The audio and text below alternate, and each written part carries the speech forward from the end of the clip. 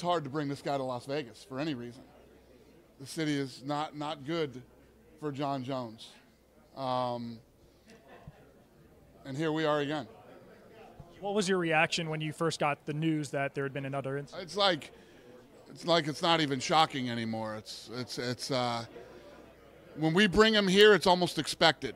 You know, you can't even get him in Las Vegas for less than 12 hours to induct him into the Hall of Fame. It's a problem.